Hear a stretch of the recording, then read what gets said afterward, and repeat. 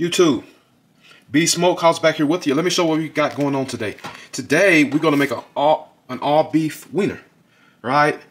Traditionally, you don't really see people making wieners anymore. However, I can tell you, this wiener is going to be full of flavor, and it's probably going to be better than anything you can buy from your big box stores or your local grocery stores. Let's show you the ingredients we have. We have about 4 grams of ground mustard. We got 4 grams of ground ginger. We got about 5 grams of white pepper. We've got, I think this was about 1 teaspoon of curing salt. That's based on how much meat you're going to have. That's pink curing salt. We'll get back to this in a little bit. We've got about 2 grams of cayenne pepper. We've got about, I think this was about 6 grams of cardamom, 6 grams of coriander. We've got about, I think it's 5 grams of smoked paprika and some ground nutmeg. I substituted in ground nutmeg because I wasn't able to find it in mace. Mace can be described as the sister of ground nutmeg. I just couldn't find it. And then black pepper to taste. Now the base of this dish, of course, would be the curing salt and the kosher salt. This is going to be 6 grams of kosher salt. I've measured these on a scale that I have. Let me show you what I have. Scale. We use scales because this is a bit more accurate than your cup measurements. That's why we use this. I've got my casings. These are the casings I'm going to use. All right, it's going to be an all beef wiener. This is about 5.78 pounds, so let's call it 6 pounds. This is what all my measurements of these were taken off of. The worst thing you can do is not measure, especially as it concerns salt. This is really what you should be measuring. This, as well as this, it's curing salt. You don't use too much of this. However, the salty flavor, still you're gonna get it from this. Also, this lends a bit of saltiness, so that's why we don't go crazy with both salts. Now, why do we use curing salt? Those nasty terms that can pop up, those bacteria that can pop up and make us sick. The one right off the top of my head is botulism. This stops this. So, why do we use pink curing salt? Well, to stop botulism, and for those meats that we're going to cold smoke and leave in a danger zone purposely. The danger zone being the temperatures where things are known to grow. This stops that, all right? Sausage making, I mean, you'll see this used in making hams, making pastrami. I'll have another video with pastrami coming up here soon. I do it every once in a while, but that pink color, that red color you get on the inside of that brisket is something that you're turning to pastrami because it doesn't just have to be brisket. This is where it comes from. So now, let me show you, I'm gonna put this camera down and show you what we're gonna do. And other than that, guys, you probably haven't seen this done on camera. Some of my favorite YouTubers have done this before. Let me show you what we're going to do. Nothing too hard. And I'm going to show you can do this too. I'm debating whether I'm going to make this a 2-day process. We're going to hike those flavors up, and you can do that by leaving this cut up meat with the seasonings on it in your fridge overnight. As those flavors hydrate, then that's how we establish a great tasting wiener. It's no different than what we would do for sausage. But however, you'll see on the breakdown of the meat, we're going to take it a little bit further. Stay tuned.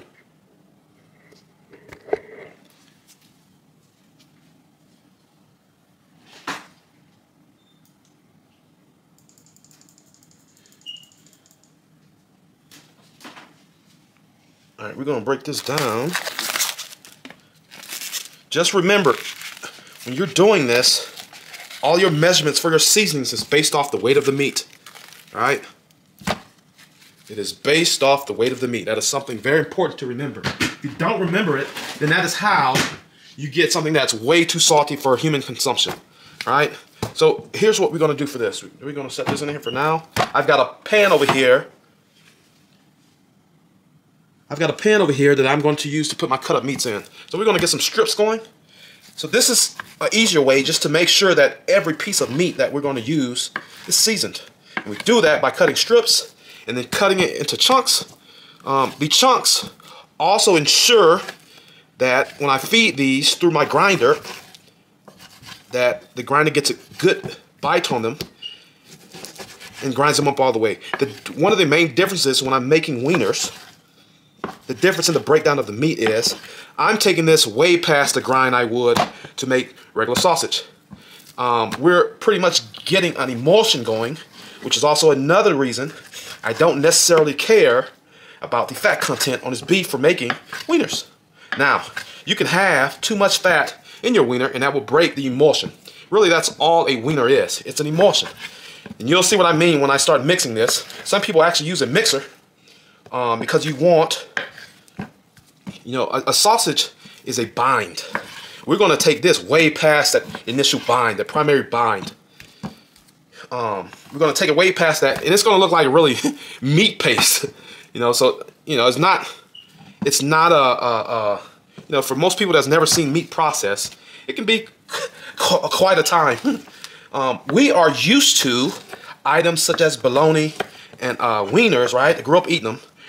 I was told, and I've done my own research on this, I was told that these items are made with the items that from beef, especially items from pigs and beef that the butchers can find nothing else to do with. So, why would we make our own sausage? Well, for one, knowing that, wieners. Knowing that wieners are made from, I guess what most would call trash cuts, we like to know what's going in to our own wieners.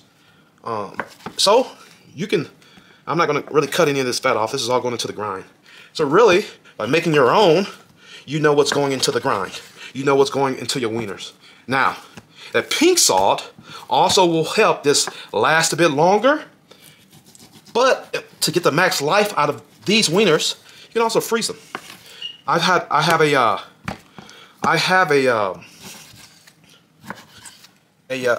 pressurization device, and it sucks all the air out of my plastic packaging. And that ensures a longer life frame on something like this. But let me finish breaking the rest of this meat down, and we're gonna get to it now. I think that should be big enough for my grinder. Really, the cut on this is really just making sure it can fit into my grinder. Cut that in half. You may see, even in some big chain operations that make sausages and make wieners, again, you may see people using a mixer. And I'm talking like a KitchenAid, right? I told you guys we're going to go past that primary bind on these wieners.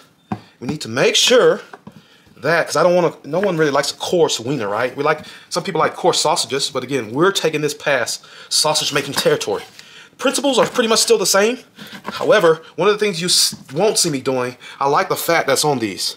I'm not going to manipulate. I'm not going to put any more fat with this meat. Now, if I was making sausages, then most assuredly you would see me. I've got pork fat left over. You would more than likely see me adjust the fat ratio. On this, I'm going about, I would say an 90-10, 90% meat, 10% fat, or even 85% meat to the rest fat. You don't need a lot of fat here because if you do more fat, that fat in the end might end up breaking your emulsion, right? You'll see that. That's a part of the wiener making process. That's probably the part that's most people are gonna tune out on. All right, so stay tuned. I'll be back.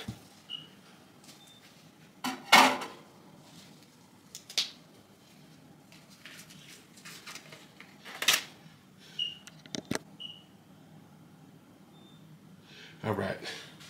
Here's what we got doing so far. We're gonna move this out of the way. We no longer need this. I don't need these casings right now. All right, so now we're gonna go in with all our seasonings, and I'm gonna get my hands in there and mix this. So I like to go with salt. I might not use all the salt. But the last thing I wanna do is do all this hard work and then this comes out too salty. I'm gonna leave it like that, maybe just a little bit, all right? Okay. Then I'm gonna go in with the rest of my other items. There's the mustard. There's the ground ginger. You'd be surprised what all goes into making a sausage. I'm sorry, a wiener. There's my white pepper. This is my curing salt. Again, this is based off the weight of the meat, how much meat we're using. Cayenne pepper, just a little bit of that. I want a little kick, not much. I will have kids eating this. I got my ground cardamom. This is going in. There, you can already smell that. It smells pretty fragrant. Almost like licorice. We got some coriander. That's going in.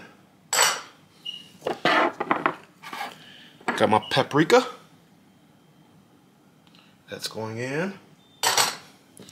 And I've got my nutmeg. Again, I couldn't find ground mace, so nutmeg it is. Really, I added some stuff that may not be in traditional wieners. However, this ain't gonna be your traditional wiener. Then we're gonna go in with some black pepper. I would call that heaping teaspoon. Alright, so now here's what we're gonna do. It's real easy, guys. It's nothing. I've done nothing you can't do on your own. I haven't even shown you the tools that I'm going to be using. I don't think it's necessary right now.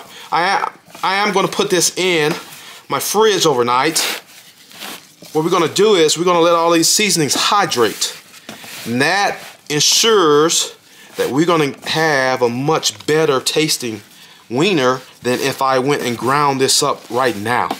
Alright, I want to make sure we're hitting on some pretty big flavors. We're just going to keep moving this around. You see, I'm getting everything coated. That's the whole purpose of this. You get everything coated and then let it set. Now, I might not go a whole night with this. I might let it set for a few hours, which is better than not. We're talking about wieners. We're not talking about full-blown sausage here, right? Alright, so I'm going to get this mix in. It smells good already. That I think that was that cardamom. It's kind of like kind of smells like black licorice. However, that's not what it tastes like. Smells pretty good already, guys. Smells good. And I could also use this same this was a right at 6 pound chuck roast, right at 7 pound chuck roast. I could have made sausage with it, but I think a good hot dog, good solid wiener with a supporting cast of homemade hot dog buns and a homemade nice chili dog is really what's calling my name. So I'm going to make this over the next 2 days or so. Nothing really too hard. I could do it all in one day. However, I don't want a bland hot dog. All right. So let me get this in my fridge, and then I'll be back when we are getting ready to ground this. See you then.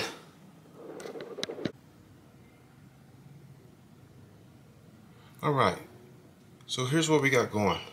I got me a pound of ice that I've put in here. That's going to be my liquid portion for this wiener.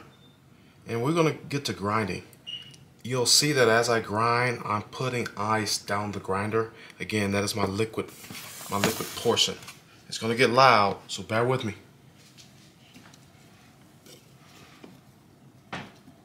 Let's see, grind.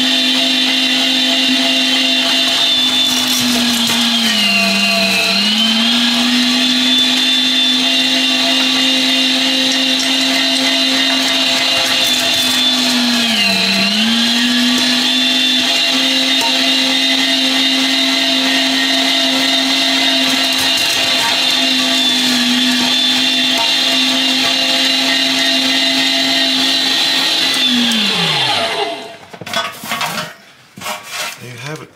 We're going to grind this like another 2 or 3 times. Issue being, I only have my big plate. I have no idea what happened to my, I believe it's like a 15mm plate. It's lost. I believe it's lost in the washer or something like that. So we're going to grind this about 2 or 3 more times. Then I may go ahead and get my food processor out and get busy that way, because again, we need this way more coarse than it actually is. Again, this fat, these white pieces that you see in here, okay, this is ice, but you see the actual fat. These actually going to have to bind with the meat. The only way to do that is to get it to a consistency that's like meat mush, if you will, for lack of a better description. Alright, so let's start getting this back up here.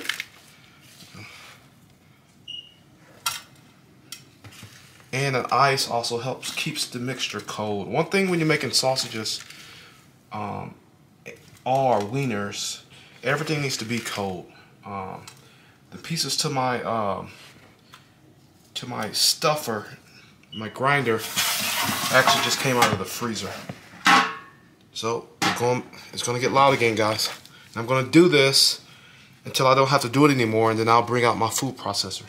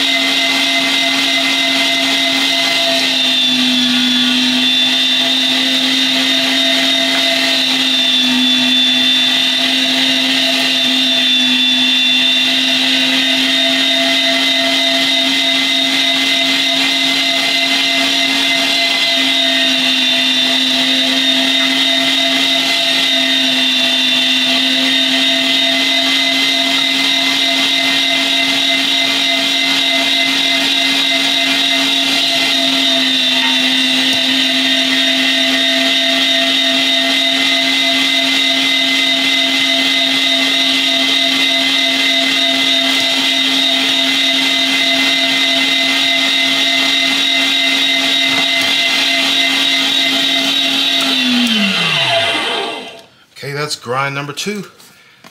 Our texture is looking a little different. That's what we want. It's more of a mushier texture. We're getting there, but I don't think I'm gonna be able to get the texture I want with this grinder alone because of my missing smaller diameter plate. So we might do this. Actually, you know what? I think I might pull out. Let me see. It's good. Another thing this grinder is doing is making sure those seasonings that I had coated the meat with, making sure that it's actually getting incorporated with the meat. Now, because we did use curing salt as well as kosher salt, some of that meat by now should have penetrated to the center of those meat pieces. So the salt's working in that way, and then we getting some manual mixing or mechanical mixing from our meat grinder. I might do this one more time with this grinder, and then from there, I'm probably gonna whip out.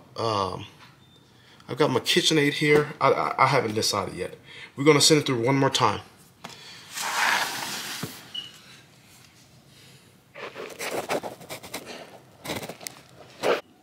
All right, let me show you what we have. I'm gonna show you how the texture of this meat has changed. See how it's more stringy like? It's all stuck together. You still see some of the fat, and that's due to me not having a small grinder plate. But this batch here is done for my liking, and I've got one more batch to do before we start stuffing casings. Stay tuned. It looks totally different than from what it did before.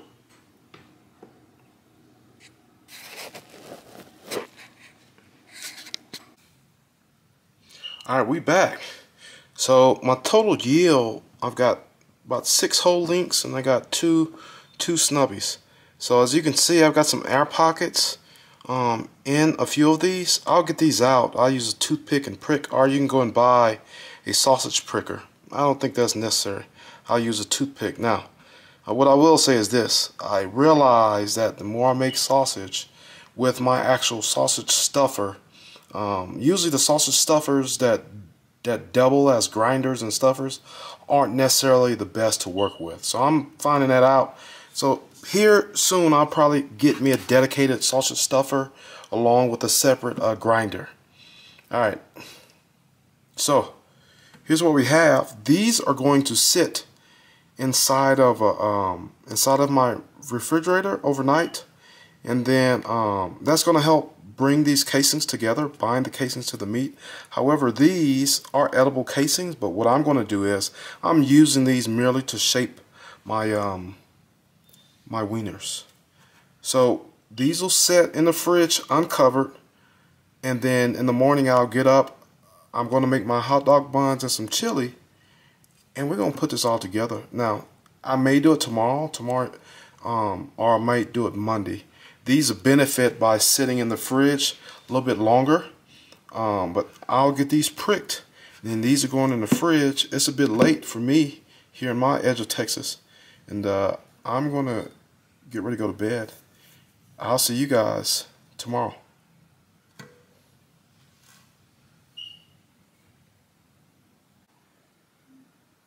Alright, good morning. Let me show you what we have here, right? No heat coming from the smoker. This is going to be a true cold smoke. And I can sit here and touch this. There's no heat. The only heat I feel from it is from the sun that's actually out. It's a nice sunny day here on the 1st of January 2024. Let me show you what my, can't even call it a fire, looking like. I've got about 6 to 8 charcoal briquettes down there, and I set one of the most densest logs, small logs I could find. This is going to sit and produce smoke for the next 2, 3, 4 hours, right? And that's what I want. I don't want no heat. All I want is what you see, that smoke. Now, let's see what our setup over here. Now, you see it coming out the smokestack? This is a true cold smoke. I've got my wieners sitting here. These casings are edible. I might take them off. Really, I'm just using the casings for the form factor. I might take them off. I might leave them on. I don't know yet. So we've got our wieners. They're going to sit here in cold smoke. This color is going to change. The color of these wieners are going to get more red, right? Red or pinkish. The longer they sit on here. These casings are permeable, meaning smoke does penetrate. So even if I take these casings off, you will still be able to taste a hint of smoke on the actual wieners.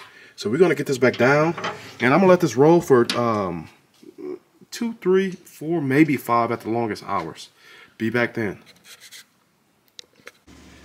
All right, so these, my Wieners, I know they look more like sausages, but we gotta remember that Wieners are forms of sausages, right? And depending on where you go around the globe, a lot of Wieners look just like sausages. Now, maybe the traditional Wiener you're used to having is a bit smaller than this. However, at my neighborhood Costco or Sam's, they got some thick boys. What I want is for one of the kids or one of the adults to get one of these and not have to come back. So that was my thinking of this. And your Wiener is as big as your casing. I didn't have any smaller casings, so I went with what I had. Now, these smoked for about 4 hours. I used a combination of hickory and oak wood. That's where that red color comes in. And again, I'm still not sure if I'm going to keep the casing on. Again, these casings are edible. I am getting ready to go and start a fire, not on my smoker, but on my Weber Kettle. I want these to be a bit closer to the fire to finish off. And then we're going to go ahead and put these chili cheese dogs together. And my chili is over there on the counter. I'm sorry, on the stove, still simmering. I've got my homemade buns. Got some onions I've chopped up. I've got cheese. I think it's a must. It's imperative that you use mustard. Now, anything else is up to you. But mustard, mayonnaise will more than likely be making an appearance. I like mine loaded. Don't know if we're going to use relish or not. Stay tuned.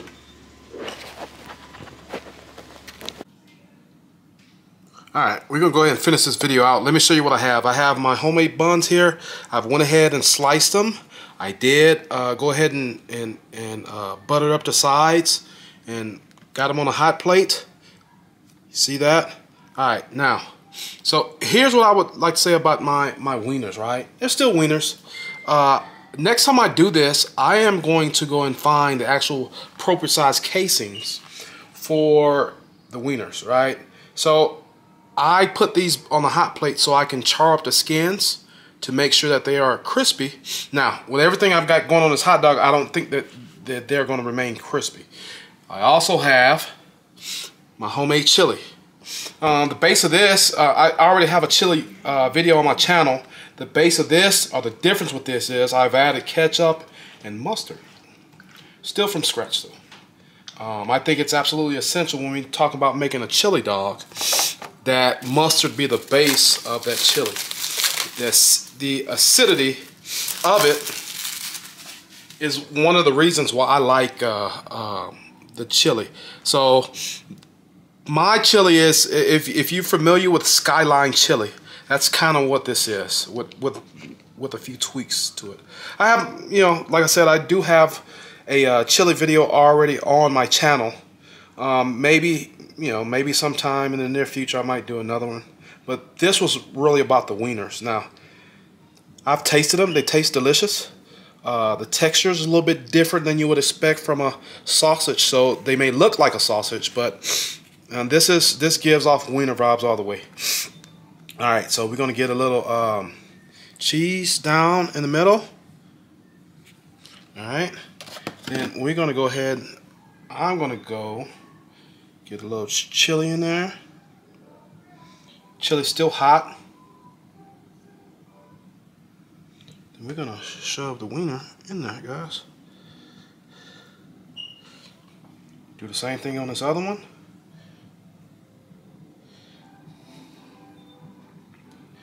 Now, I'm trying to get my baking skills up to par.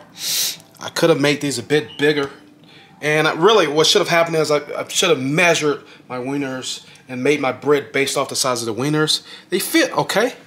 But for what I picture as a chili dog, they could be a bit bigger because I absolutely load my chili dogs up with chili. So it's imperative when you actually make your chili that is not as watery as people might like it when it's by itself. It needs to be a bit thicker than most. All right.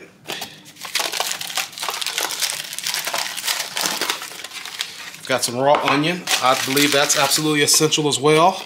I've got all the different accoutrements, right? That's ketchup, of course, I've already talked about the mustard. So here's how we're gonna finish this off.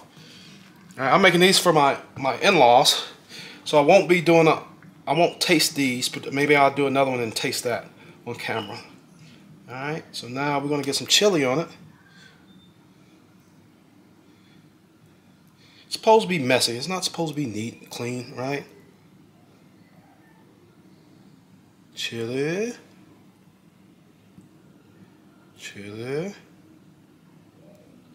Now, I'm used to absolutely drenching these in chili. If you got a good chili, then, you know, the chili is more than half of the experience. But this is a chili dog, so we're not going to skimp. Just these, I'm going to dress them up, get them on a plate, so my in-laws can eat these. Alright. Alright.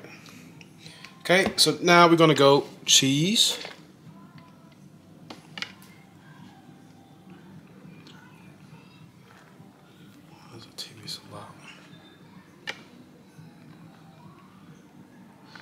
More cheese. Again, you fix yours how you want yours. And then we're going to pack on the onions. Okay.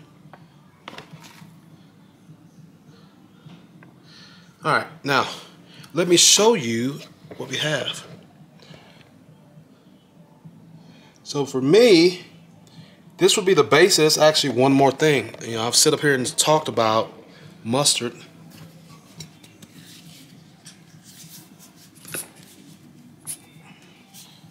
Alright, here's what I'll do. I'll get some mustard on one.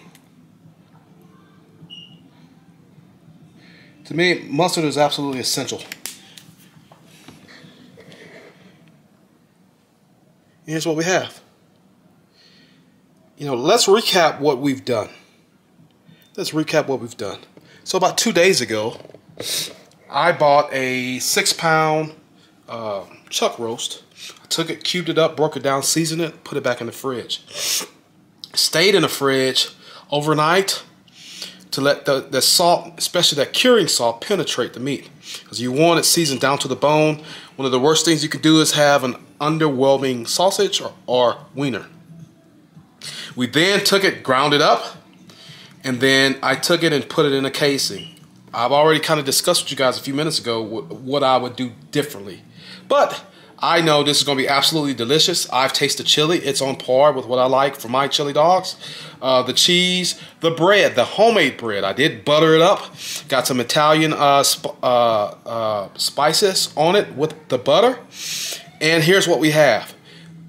I then took the sausage, put it on my smoker. No heat was used, just straight cold smoke. See, that's one of the choices you get to do when you have pink salt. Make sure that when we're in that danger zone, we don't have items like botulism growing. That's what the pink salt does. I then took them, submerged them in an ice bath. They sat in my fridge. And they're pretty much cooked. I did temp them after the cold smoke. They're pretty much cooked through. Then, about an hour ago, I started a fire on my Weber Kettle to finish them off. And here's kind of where we're at.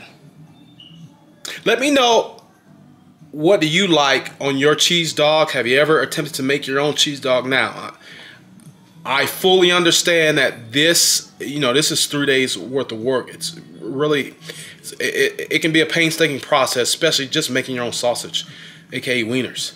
So I don't expect everyone to do this, but you know, what's bad about giving it a try? After all, the mission is to get everybody outside in their backyard to cook something.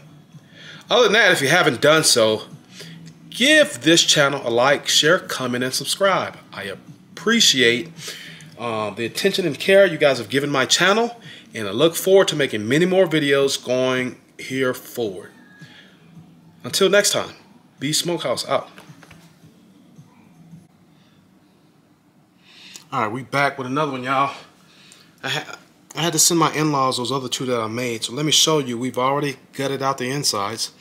I've got a nice char with butter on the outsides. I'm gonna go little cheese on the inside of the bun. A little bit more cheese. And we're gonna take a little chili, put it on the inside of the bun, hot dog buns. All right, chili still got some heat to it. I might put a little onion in there, and I ain't even put the wiener in there yet. So, putting my wiener down, it did split on me. I don't mind it though. Now, like I said before, in the past, the past shot I did before this, I'm going to try and find some smaller casings because then it looks like an actual wiener. However, just want to remind y'all that different parts of the world, wieners are different sizes, different thicknesses. Yeah, I can go up here to one of my favorite box stores and get some, I think, 1/3 pound or 1/4 pound wieners, right?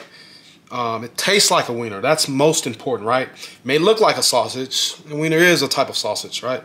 So then we're going to shove this in there because now I need to make some real estate. I want to cover this with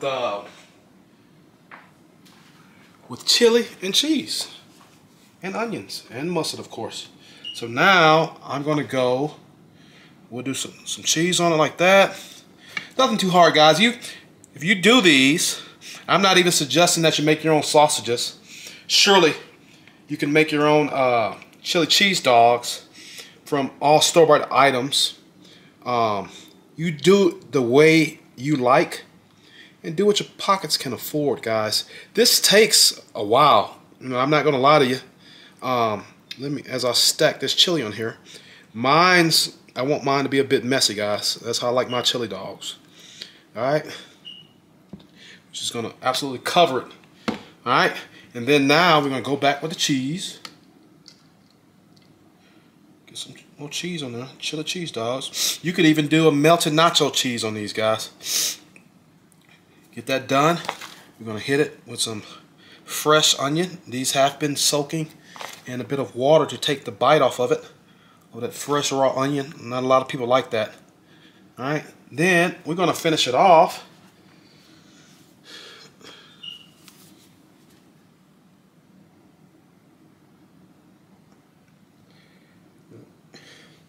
There you have it, guys.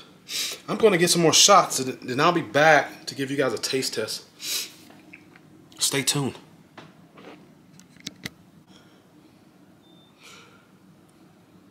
Alright, I told you I'll come back for a taste test. These are quite big, so I did have to cut mine in half. Show you what it's looking like.